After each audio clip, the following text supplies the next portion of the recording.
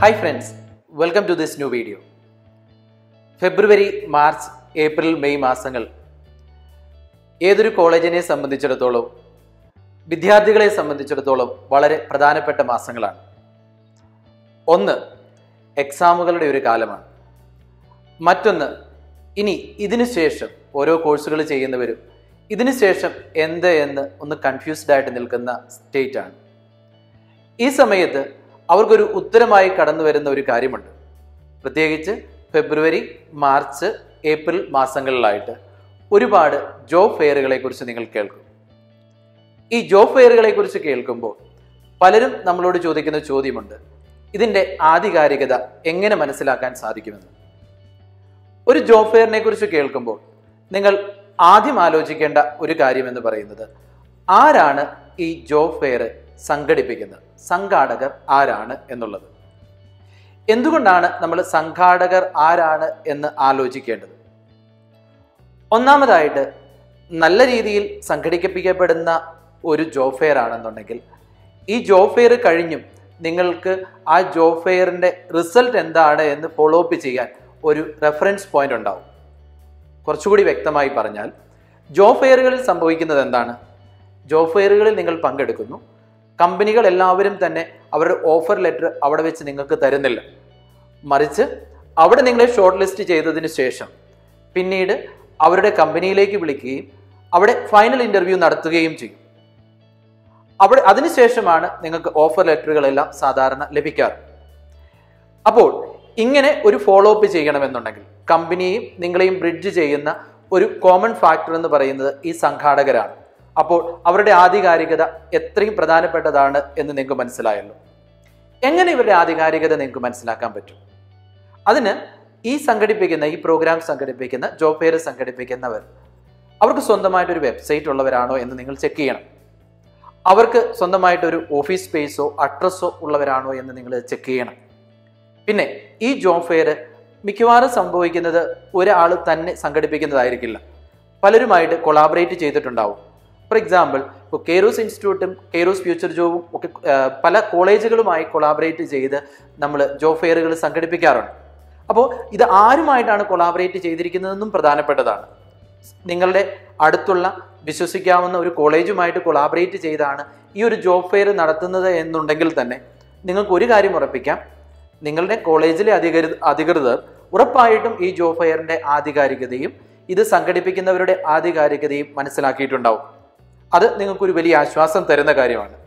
അതുകൊണ്ട് തന്നെ ഞാൻ പറഞ്ഞ പോയിന്റ് ഇത്രയേ ഉള്ളൂ. ജോബ് ഫെയർ ആര് സംഘടിപ്പിക്കുന്നു എന്നുള്ളത് വളരെ പ്രധാനപ്പെട്ടതാണ്. സംഘാടകരെ മനസ്സിലാക്കുക. രണ്ടാമതായി നിങ്ങൾ ശ്രദ്ധിക്കേണ്ട കാര്യം, ജോബ് ഫെയറുകൾക്കെല്ലാം സാധാരണ പറയാറുള്ള ഒരു കാര്യമാണ്, രജിസ്ട്രേഷൻ ഫീ ഉണ്ടാവും, അല്ലെങ്കിൽ രജിസ്ട്രേഷൻ ഫ്രീ ആയിരിക്കും. രജിസ്ട്രേഷൻ ഫീ ഉണ്ട് എന്ന് നിങ്ങൾ കേൾക്കുകയാണെങ്കിൽ നിങ്ങൾ അതിൻ്റെ ആധികാരികതയെക്കുറിച്ച് ഒന്നുകൂടി ചിന്തിക്കേണ്ടിയിരിക്കുന്നു. വേറൊന്നും കൊണ്ടല്ല, ഒരു ജോബ് ഫെയർ സംഘടിപ്പിക്കുമ്പോൾ ഒരുപാട് ചിലവുണ്ടാവും. കമ്പനികളെ കൊണ്ടുവരണം, അവരുടെ ഫുഡ് കൊടുക്കണം, ചിലപ്പോൾ അവർക്ക് അക്കോമഡേഷൻ കൊടുക്കേണ്ടി വരും. ഇങ്ങനെ ഒരുപാട് ചിലവുണ്ടാവും. അത് മീറ്റ് ചെയ്യാൻ വേണ്ടി തന്നെയായിരിക്കും മിക്ക കമ്പനികളും അല്ലെങ്കിൽ മിക്ക ഓർഗനൈസേഴ്സും രജിസ്ട്രേഷൻ ഫീസ് ചോദിക്കുന്നത്. അതിലൊരു തെറ്റുണ്ട് എന്ന് എനിക്ക് തോന്നുന്നില്ല. പക്ഷേ ഇങ്ങനെ രജിസ്ട്രേഷൻ ഫീസ് വഴി ഒരു വലിയ ലാഭം ഉണ്ടാക്കാൻ വേണ്ടി ഒരു ജോബ് ഫെയർ മാത്രം സംഘടിപ്പിക്കപ്പെടുന്നതാണോ എന്നറിയാൻ നിങ്ങൾ പരിശ്രമിക്കണം. അതെങ്ങനെയാണ് നിങ്ങൾക്ക് അറിയാൻ പറ്റുന്നത്? നിങ്ങൾക്ക് ഏതൊക്കെ കമ്പനികളാണ് അവിടെ ജോബ് ഫെയറിൽ പ്രസന്റ് ആയിരിക്കുന്നത് എന്ന് നിങ്ങൾക്ക് ഈ ജോബ് ഫെയറിൽ പങ്കെടുക്കുന്നതിന് ഒരു 2-3 ദിവസം മുമ്പെങ്കിലും അറിവുണ്ടാകുമോ എന്ന് ശ്രദ്ധിക്കുക. അങ്ങനെയാണെന്നുണ്ടെങ്കിൽ നിങ്ങളുടെ പ്രൊഫൈലുമായിട്ട് മാച്ച് ചെയ്യുന്ന എന്തെങ്കിലും ഉണ്ടോ അവിടെ എന്ന് നിങ്ങൾക്ക് മനസ്സിലാക്കാൻ പറ്റും. അപ്പോൾ അത് നിങ്ങൾക്ക് മാച്ച് ചെയ്യുന്ന ഒരു കാര്യമാണെന്നുണ്ടെങ്കിൽ ഉറപ്പായിട്ടും നിങ്ങൾക്ക് പങ്കെടുക്കാം. അതല്ലെന്നുണ്ടെങ്കിൽ നിങ്ങൾ അനാവശ്യമായിട്ട് നിങ്ങളുടെ പണം നഷ്ടപ്പെടുത്താതിരിക്കാനും പറ്റും. ഇനി ഇതിന് വേറൊരു സൈഡും കൂടിയുണ്ട്. നിങ്ങൾ ഒരു ഫ്രഷർ ആണെന്നുണ്ടെങ്കിൽ എൻ്റെ ഒരു പേഴ്സണൽ അഡ്വൈസ് എന്താണെന്ന് ചോദിച്ചാൽ, നിങ്ങൾ ഒരു ജോബ് ഫെയറിൽ കിട്ടുന്ന അവസരം പരമാവധി മുതലാക്കുക.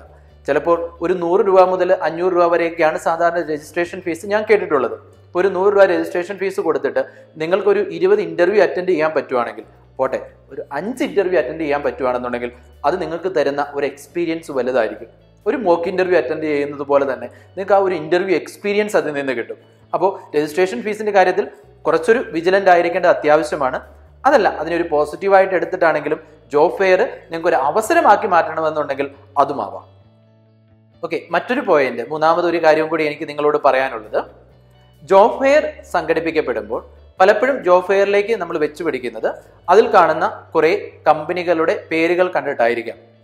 നിങ്ങൾ ജോബ് ഫെയറിലേക്ക് കയറുന്നതിന് മുമ്പ് നിങ്ങൾ മനസ്സിലാക്കേണ്ട ഒരു കാര്യം, ഈ കമ്പനികളെല്ലാം നേരിട്ട് റിക്രൂട്ട്മെന്റ് നടത്തുകയാണോ അതോ അവരേതെങ്കിലും ഒരു കൺസൾട്ടൻസിയാണോ ഇതിനു വേണ്ടി നിയോഗിച്ചിരിക്കുന്നത്? ഇത് നിങ്ങൾ മനസ്സിലാക്കണം. ആ കമ്പനി നേരിട്ടാണോ അവിടെ റിക്രൂട്ട്മെന്റ് നടത്തുന്നത് അതോ ആ കമ്പനിക്ക് വേണ്ടി ഏതെങ്കിലും ഒരു കൺസൾട്ടൻസി ആണോ അവിടെ റിക്രൂട്ട്മെന്റ് നടത്തുന്നത് എന്ന്. അതായത് വളരെ ഫേമസ് ആയിട്ടുള്ള ഒരു കമ്പനിയുടെ പേരായിരിക്കാം, അതിന്റെ BPO എന്ന് പറഞ്ഞ് അല്ലെങ്കിൽ ഒരു ബ്രാഞ്ച് എന്ന് പറഞ്ഞ് വേറെ ആരെങ്കിലും സബ് കോൺട്രാക്ട് എടുത്തിട്ട് വല്ലതും ചെയ്യുന്നതാണ്. ഇത് നിങ്ങൾക്ക് ആധികാരികത അതിന്റെ മനസ്സിലാക്കാൻ വേണ്ടിയിട്ടുള്ള ഒരു ഉപായമാണ്. ഓക്കെ, അങ്ങനെ മനസ്സിലാക്കി എന്തുകൊണ്ടാണ് അത് മനസ്സിലാക്കേണ്ടതെന്ന് ചോദിച്ചു കഴിഞ്ഞാൽ, ചിലപ്പോൾ കൺസൾട്ടൻസി ആണെങ്കിൽ അതിനകത്ത് വേറെ എന്തെങ്കിലും ഫീസ് ഇൻവോൾവ്ഡ് ആണോ എന്ന് നിങ്ങൾ മനസ്സിലാക്കണം. അതല്ലെങ്കിൽ നമ്മൾ വളരെ എക്സൈറ്റഡ് ആയിട്ട് എനിക്ക് എനിക്ക് വിപ്രോയിൽ ജോലി കിട്ടി, അല്ലെ എനിക്ക് ഇൻഫോസിസിൽ ജോലി കിട്ടി എന്ന് പറഞ്ഞ് നമ്മൾ വീട്ടിലേക്ക് പോകും. അത് കഴിഞ്ഞ് നിങ്ങൾക്ക് വേറൊരു കോൾ വരികയാണ്, ഓക്കെ ഇതിന് ഇത്ര എമൗണ്ട് ഇൻവോൾവ്ഡ് ആണ് ഇത് എന്നും പറഞ്ഞിട്ട് ഒരു കോൾ വരുവാണെങ്കിൽ നിങ്ങൾ ആ പാടെ സങ്കടപ്പെടും. എന്തുകൊണ്ടാണ് സങ്കടപ്പെടുന്നത്? ഇതിൽ ജോലി കിട്ടിയല്ലോ, ഇതിൽ ഷോർട്ട് ലിസ്റ്റ് ചെയ്തല്ലോ എന്ന് വിചാരിച്ച് ചിലപ്പോൾ അവിടെയുള്ള മറ്റു പല കമ്പനികളിലും നിങ്ങൾ ജോലിക്ക് ഇന്റർവ്യൂവിന് പോലും കയറിയിട്ടുണ്ടാവില്ല. അപ്പോൾ നിങ്ങൾക്ക് കിട്ടാവുന്ന ഒരു അവസരം നിങ്ങൾ അവിടെ നഷ്ടപ്പെടുത്തിയിട്ടുണ്ടാവും. അതുകൊണ്ട് അതിൻ്റെ ആധികാരികത എപ്പോഴും മനസ്സിലാക്കുന്നത് ഒരു ജോബ് ഫെയർ എന്ന് പറയുന്നതിൻ്റെ ആധികാരികത നിങ്ങൾക്ക് മനസ്സിലാക്കാനുള്ള ഏറ്റവും നല്ല ഒരു ഉപായമാണ്.